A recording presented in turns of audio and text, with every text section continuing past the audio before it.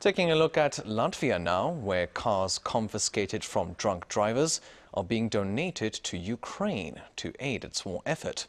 Now, the first consignment of cars started their journey to the Ukrainian border on Wednesday local time. The move comes after Latvia changed a law allowing the government to confiscate vehicles from drivers with alcohol levels 3 times the legal limit and above.